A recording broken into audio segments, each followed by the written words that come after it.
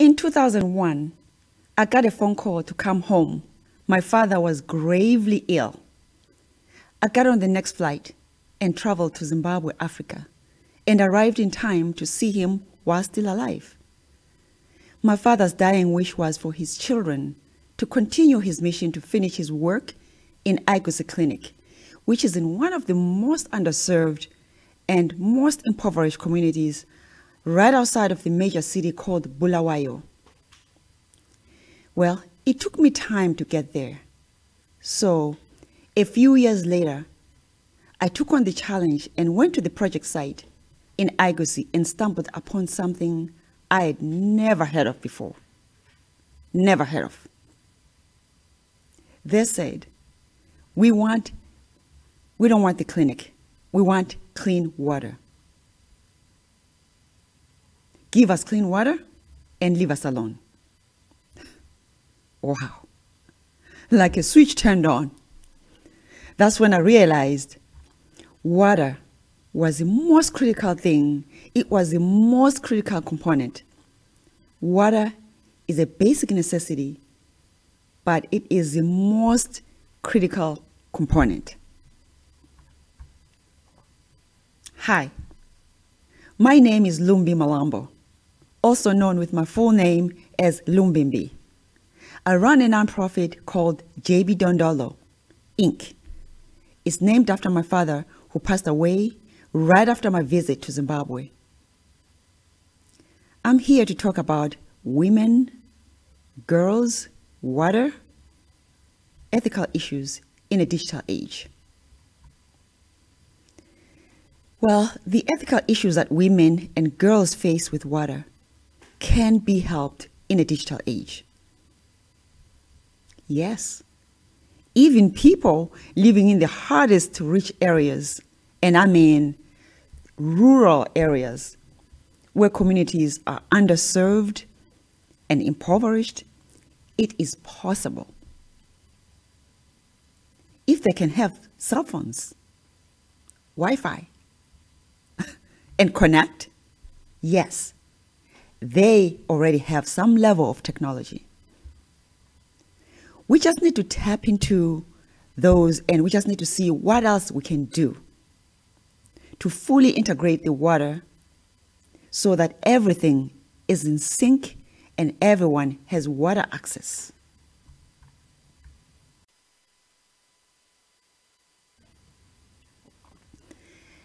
As a woman, now let's talk about how does the world water crisis affect women and girls?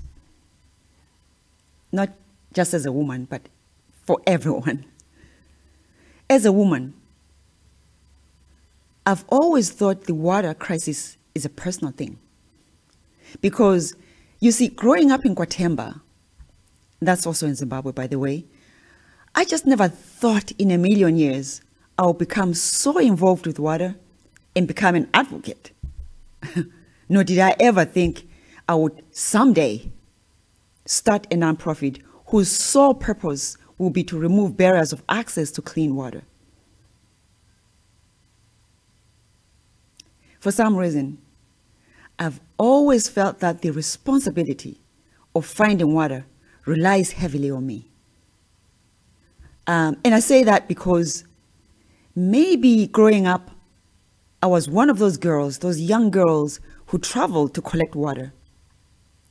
Lucky enough, for me, I didn't actually walk like miles and miles like many women do. But I walked a couple of miles here and there, just to fetch water. Still, I can never compare that to what many women out there go through. I'm sure many women in different parts of the world can relate to that. We are responsible for our families, and we are responsible for making sure we have clean water, clean cooking water, and water for our sanitation needs and hygiene. Let's face it, water resources may be far, but water restores women and girls' dignity, period. Do I need to say that again? Water restores women and girls' dignity, period. It restores our confidence. It makes us feel respected. Without it, girls skip school for fear of being shamed. And women and girls, to be honest with you, they must have access to clean and private sanitation facilities to manage menstruation and maternity safely and with dignity. Without water and toilets, women and girls cannot live their full lives. And this has always been an issue with all the water projects I've worked on. You find that women struggle. Women are always at the forefront of everything. Women are always fighting for their children, for their girls, to make sure that they have access so they can go to school. This is everywhere, and these similarities are striking wherever you go. Growing up in Zimbabwe, I can't tell you how many times I witnessed women walking long distances to collect water. And they did so for their families, for their family survival. We all know that no one can live without water. It is impossible to have a healthy life without water. It is a matter of life or death. As you may know, our bodies are made mostly of water. So, unfortunately, many people lack that safe drinking water. They are left with no choice but to drink that dirty water. And that, unfortunately, leads to poor health and illness, and even in most cases, it leads to death. Did you know that women all over the world spend 200 hours collecting water? It's true. You can look it up. It's all over the web. Women and children bear the responsibility of collecting water. Imagine if that water source had to be so close to them, had to be so close to their homes, or in their homes. How much would they have saved? How many lives would have been saved? How much time would they have saved? In this digital age, anything, and I mean anything, is possible.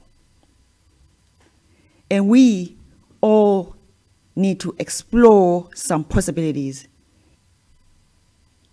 And we all need to think about the lives of those who are in need. And we will explore some possibilities in just a few minutes of what needs to be done. You see, water is so complex. It is so complex. And it is linked to almost everything in the world. But this complexity should not stop you or anyone from understanding it. Research tells us that lack of water and sanitation locks women in this cycle of poverty. According to the United Nations, 2.2 billion people have no access to clean water. Wow, really?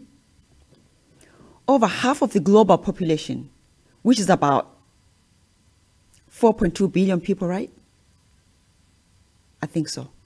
Lack water and sanitation. 297,000 children under 5 die every year from diseases due to poor sanitation, due to poor hygiene, or unsafe drinking water. And this is a leading cause of child mortality. I need to repeat this. 297,000 children under 5 die every year from diseases due to poor sanitation, due to poor hygiene, or unsafe drinking water. And this is a leading cause of child mortality. 1 out of 4 healthcare facilities worldwide lack basic drinking water. So let's think about health and safety of women during and after pregnancy. Pregnant women also walk miles and miles to collect water in wheelbarrows, on their heads, etc., etc. Not a safe thing for a pregnant woman, is it? And an unborn child? It's too dangerous. It's just too dangerous. When the water source is located miles away, women have no choice but to travel to get there for their survival. It's really for the survival of themselves and for the unborn child. How can this be called survival when it's so dangerous? Access to safe water should be in proximity to their living quarters. Most of the time, the water they collect is unsafe for the unborn child and is unsafe for the mother. Unhealthy pregnancy leads to infant mortality and even death or serious illness for the mother. So, what does the future of water and the digital age look like? You may wonder, or you may be asking, as it relates to women and girls and water ethics, right? So the talk about water crisis or water ethics is a decade old.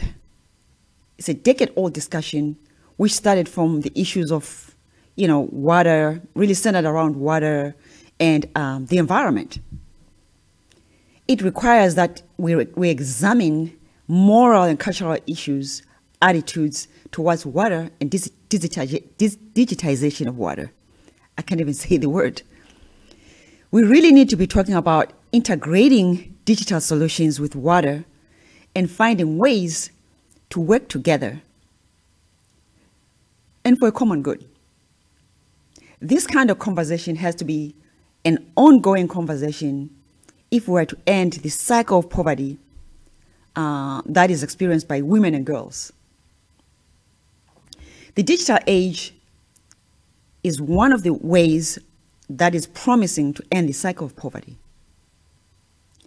In all my work with water so far, I've taken a scientific approach that involves both science and technology to collect water and samples and to test those in the lab and to make recommendations. Obviously, it's not me making the recommendations, but the scientists.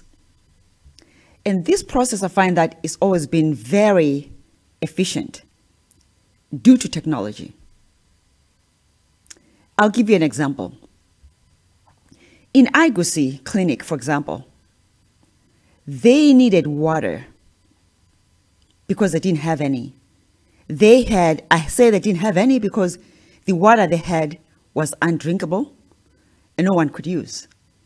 The water they had was so unclean and so unsafe for mothers and for unborn children. They didn't know that. So when my organization, JB Dondolo, went in and we installed a clean water system, and we made sure that we worked with science and technology, worked with the University of National Science and Technology to go in and collect soil, sand, and water samples, and to test that in the lab. They did that, and they gave us the results. And from those results, they also suggested some preferred ways of solving the water solution. I found out that this way of doing things was a lot easier and a lot faster because we didn't have to second guess what the problem was with the water in Igusi Clinic. We didn't have to think for ourselves because we're not experts at making those decisions. But I found that it was very useful in that it was fast, and the solution was documented. Everything was done through technology, and the system, therefore, that we delivered was the right system, and the people there were very happy to have the water system. They wanted to stay connected.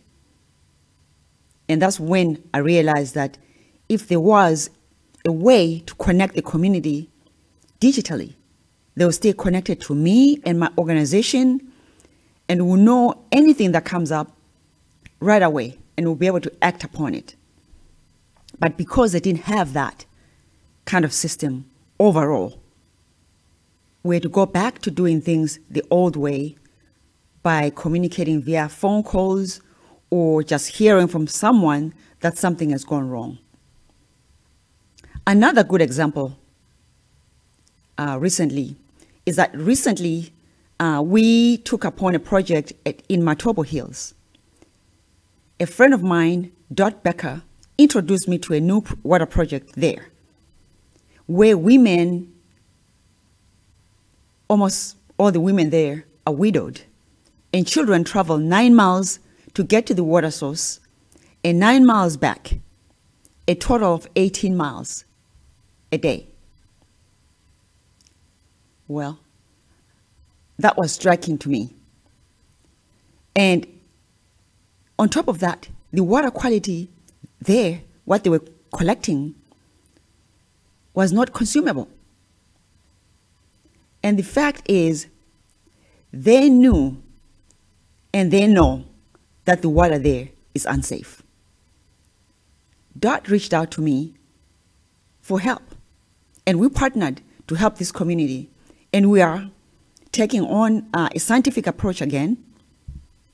We've brought in our value partner, National University of Science and Technology, NUST, to collect water samples and to test in the lab and recommend a solution. Bringing in value partners such as these into technology, where everything is connected, makes it easier for all parties to access data in a timely manner. Digital water management, as it relates to the tools themselves, are a gateway for the water industry to move from being reactive to being proactive.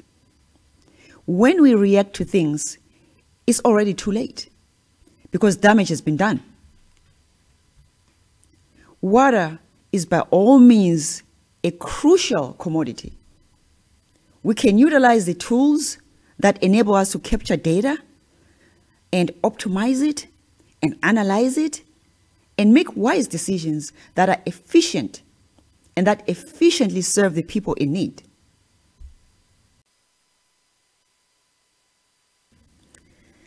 According to Global Infrastructure Initiative, the water industry is going digital to boost efficiency. Wow, that's exciting news. I'm excited. A smart city is a system of systems where the Internet of Things, IoT, and analytics converge with the traditional infrastructure and the buildings and 24/7 operations. Smart cities use this Internet of Things and analytics capabilities to reach operational efficiency and improve service levels, sustainability, and economic vitality. In other words, everything works in sync, right? So, in many cases, digital technologies transform the way cities manage water by reducing water loss and improving efficiency, conserving water, and improving customer service. That's what they do. So, smart water systems management makes it easier to maintain systems, and they promise a quick response time on things such as, well, operational failures, water pipe damages, water quality, changes in water pressure, and so forth and so forth. So according to Siemens, a global technology powerhouse, linking and networking processes, design, and operational data can enable all the technical and organizational processes and value chains for a water infrastructure to be mirrored in a digital model of buildings and the plants.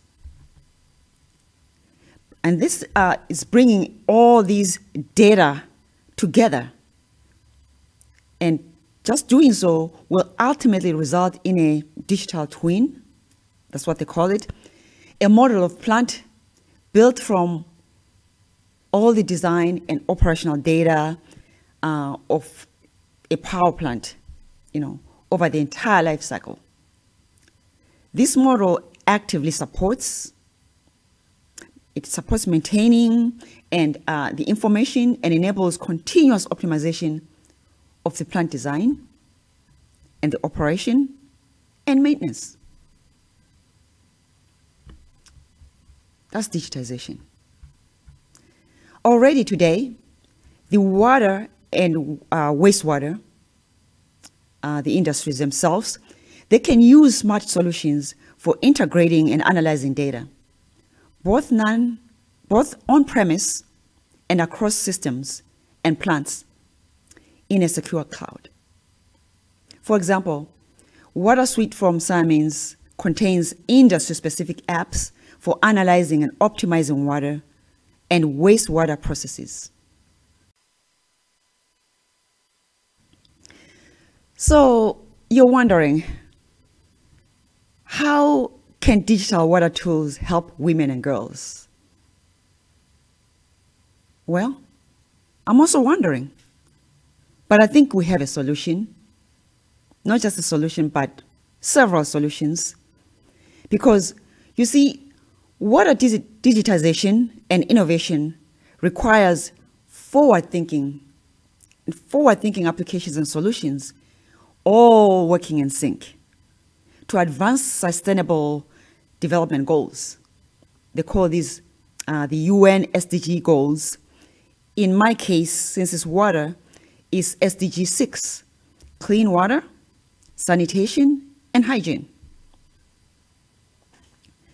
According to the United Nations, by 2025, 1.8 billion people will be living in water scarcity,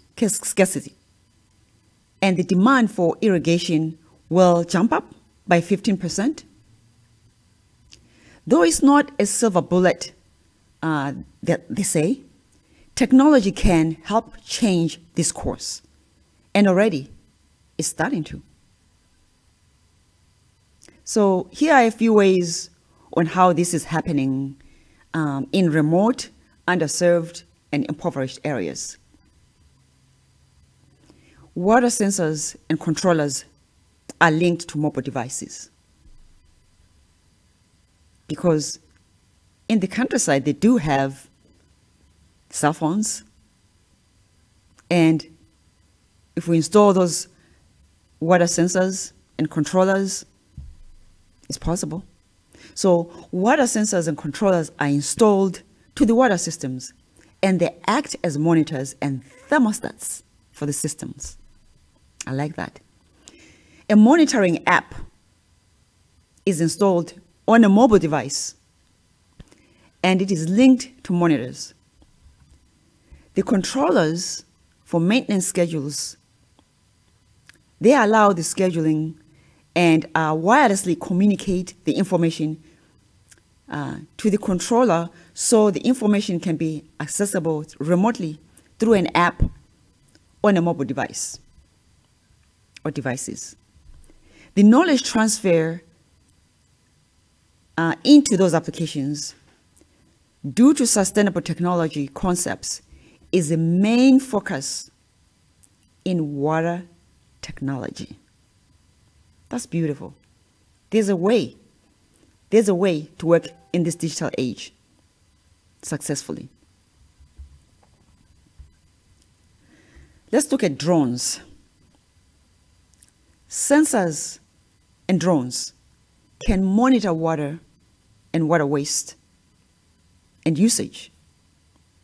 And this so far is appealing to farmers, farmer investments, academia, technology companies, and researchers. Because with drones, you see, we can find out when and where maintenance and water treatment is needed. In addition to drones,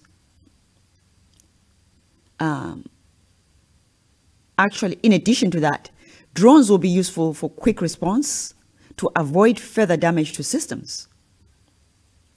Do you see how that works? You know, how everything works together in sync? Because I do see that being possible. Data hubs or cloud. Okay, a hub or a cloud for water data can provide up-to-date information about water and its treatment to key people so they can take actionable steps, run reports, and make intelligent decisions. I think I like that. I like that.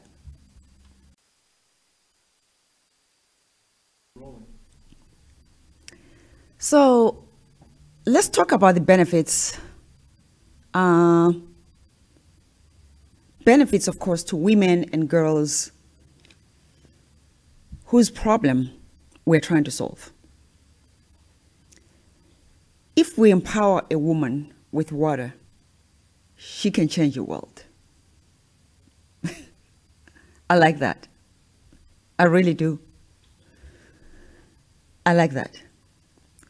If women are no longer burdened by the water crisis, they can care for their families, because that means you have restored her health, you have restored her dignity and her strength for her to care for herself, and strength for her to care for her family. Imagine how many women, and just imagine how many women are out there with families. A happy woman, a happy family. Multiply that by millions of families out there. Then you have changed the world. Empower just one woman, it can change the world. I like that. Women are likely to become innovative and start their own businesses once they're empowered and motivated. I look at it, see, I'm always thinking in terms of sustainability, sustainable programs. And what could come out of that? So a woman starts a business and they've gone through so many struggles and trials and tribulations. They know the survival skills. They've survived. They know, probably they've worked it in their minds. They know what they need to do in order to survive in the future. I guarantee you, whatever they start will have a sustainability component to it. I guarantee you on that. Women have lots of creativity. And one of the things is that once they are empowered, girls are likely to go to school. Think about how many people, how many girls can be educated, not just boys, but overall, equally. Boys and girls are educated. And that's exactly what we're trying to achieve here. So, and another one is, giving women and girls hope means the whole family lives. Isn't that beautiful? Why do I say that? When the water systems are in place and women and girls no longer spend 200 million hours walking miles and miles to collect water, instead, their time is spent on learning new skills and starting new businesses. Because now they can learn anywhere, anytime. Everything is digital. We live in a digital world, digital age. One other thing is increase the abundance of water. Voila. Everybody has water. That's exactly what we're trying to achieve. According to the UN Global Compact, CEO Water Mandate, if we advance innovation in the global water industry through the application of digital technologies, we can increase the abundance of water. I think I need to repeat that. According to the UN Global Compact, CEO Water Mandate, if we advance innovation in the global water industry through application of digital technologies, we can increase water abundance. This also improves the way water is collected, the way water is transported, the way water is treated, and the way water is used efficiently in environments across the globe. This will be a huge benefit to communities, to businesses, and to natural ecosystems. That's beautiful. Create new jobs. That's one of the things. With job creation in the digital age, poverty is gradually lifted. Isn't that what we're trying to get out of? Poverty, right? Yes. People are able to care for themselves. They are motivated about their health conditions. And this promises a brighter future for this generation and the next generation and the next generation forever. One other thing is we need to think about is reactive versus proactive. When we are proactive, we can eliminate problems before they have a chance to appear, and thus avoid any damages that would otherwise be costly if not caught on time. Whereas if we are reactive or in reactive mode, we pretty much respond to the events after they've happened, and by then there's damage, and most of the time that damage is irreversible. So we want to be proactive, and this is possible in a digital world. That is the way to go. With systems that are connected in a digital world, we can be proactive. Efficiency and quick response is one of them. So we reduce water loss and improve water efficiency. We improve the way we service communities. We analyze efficiently, and we service people that are in need more efficiently, and through well-informed and well-researched decisions based on the data we collect. Also, a quick response on times on things such as, of course, which I mentioned earlier, operational failures, water damages, pipe damages, water quality, changes in water pressure, etc., etc.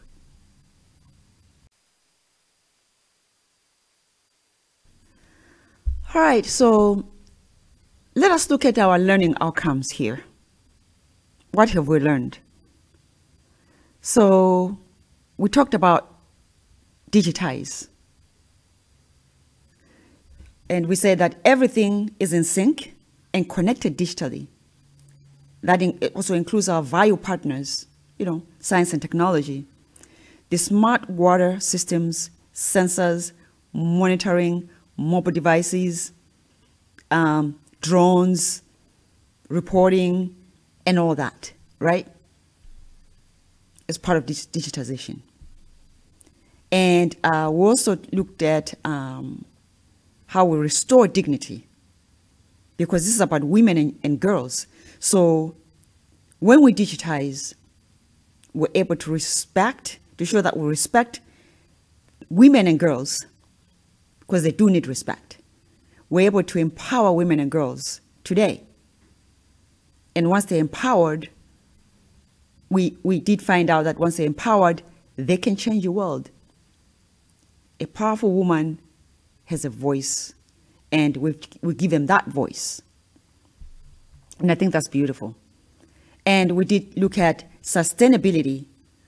When the women and girls are empowered, that they can start, they can be creative, they are motivated, they can start their own businesses, and they're always thinking sustainability, because they have learned so much, they've survived, they know what it takes to survive. They know what to do right and what to do wrong. And besides, they're also getting educated, they're connected online, because everything is digital.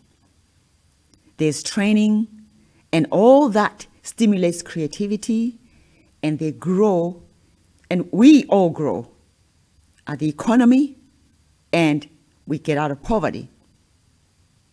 Girls get out of poverty, mothers get out of poverty, and that's exactly what we want.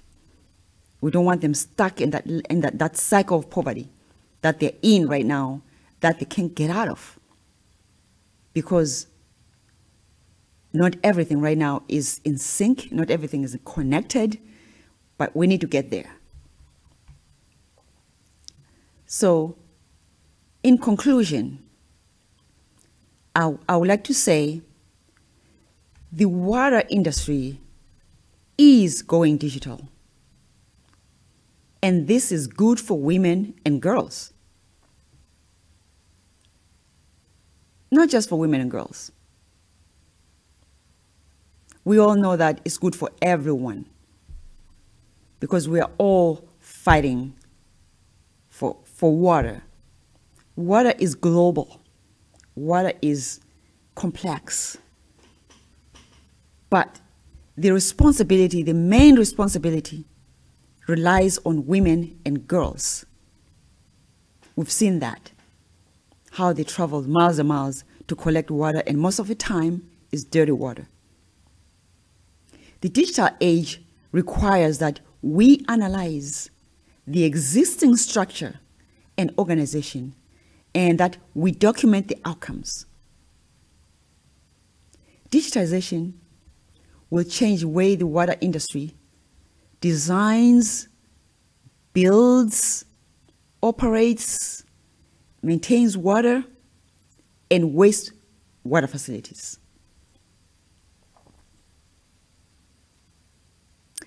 Therefore, women and girls can get out of the cycle of poverty and live healthy lives and dignified lives, where water is within reach, where information is readily available and accessible, and where all this gives them more time with their families, because everything, and I mean everything, is connected, and all parties involved communicate faster and easier to restore problems as they arise. And let's just remember that an empowered woman has a voice. And with that voice, they become change agents. And they can change the world. We need more change agents for water. We need more voices for water. Change agents can come from anywhere in the world.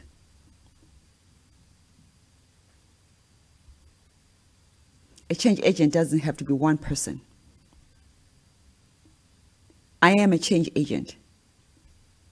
I am a woman who has lived through those situations where I too walked a few miles I too pushed water in wheelbarrows. I too carried water on my head.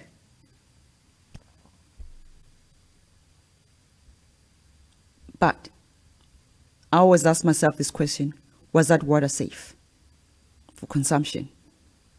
And if I hadn't done it, who would have? As I said when I started my speech, I've always felt the responsibility lies on me as a woman to collect water, to make sure that everyone has water. But I am very hopeful that with the digital age, that we can change how we deal with water. We can change the life of women and girls, because the digital age is a way to go. I hope that this has been valuable information for you and anyone you are trying to help. Let us all rise up and be change agents and be voices for water in this digital age. Let us help women and girls. Let us make more girls go to school. Let us restore hope. Let us restore confidence. Everyone deserves a chance to life, to full life. And it doesn't have to be because of water that people are left behind. We can change the outcome.